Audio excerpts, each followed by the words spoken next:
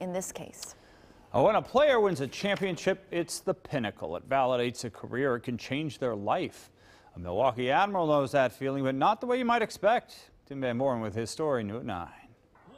Players on the Milwaukee Admirals dream of winning a Calder Cup in the American Hockey League, or maybe a Stanley Cup if they move up to the National Hockey League. Juuso Puustinen's no different, but he is already a world champion.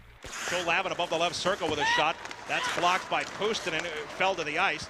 A top prospect from Finland, Puustinen suffered a freak broken kneecap in a game in the Bradley Center in March. Puustinen still trying to get up, not putting any weight on that right leg. I was trying to block the shot. I guess my leg was kind of in a bad angle, and the puck found a way over my knee pad and hit straight to my kneecap.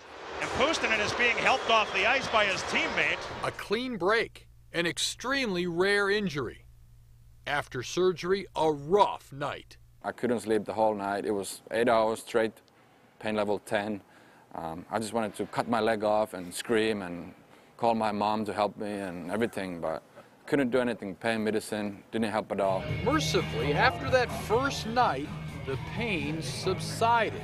Not too long afterwards, rehab began. Thoughts of getting back on the ice helped propel Puustinen. Believe it or not, so do memories of swamp soccer. An aptly named and primarily Finnish sport, swamp soccer is just that. It's really muddy and wet. Like if it's really wet, sometimes you get stuck from your thigh. In 2010, Puustinen was part of a world championship team, a feat the team won't repeat because the guys feel it's too hard and too muddy to be worth it.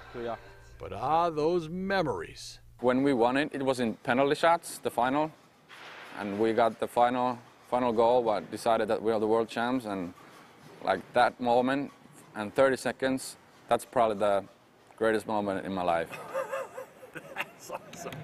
Having experienced the ultimate, Puustinen is giving maximum effort to get back to the top, this time on the ice.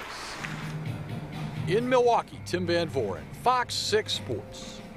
And he's progressed far enough with his physical rehab that he is being allowed to go home to Finland. He expects to be back on the ice here in the U.S. for training camp next September. New at 9, lottery officials say the person who won the